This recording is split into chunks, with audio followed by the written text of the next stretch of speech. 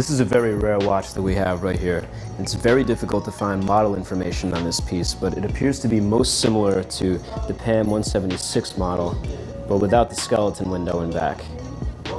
It measures about 44 millimeters without the crown. It's got a hand-winding mechanical movement. It's a super durable titanium case surrounding a simple black dial, and this too is water resistant up to 300 meters deep. It's a really beautiful watch. It's rugged, simple, great for diving or just wearing. Pretty much any occasion.